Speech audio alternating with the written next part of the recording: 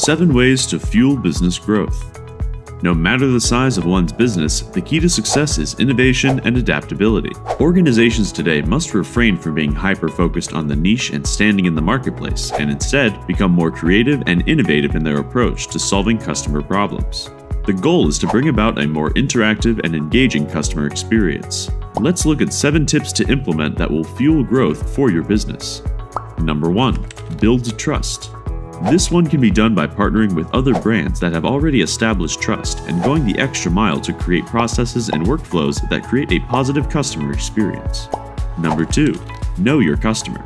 By identifying your ideal customer, you can create remarketing strategies that simulate retention and boost growth. Number 3. Disrupt the market. Discovering untapped opportunities can lead you to find unique ways to serve customers. Number 4. Create a shared vision. Visioning creates a strong sense of purpose and personalization and increases the potential for growth.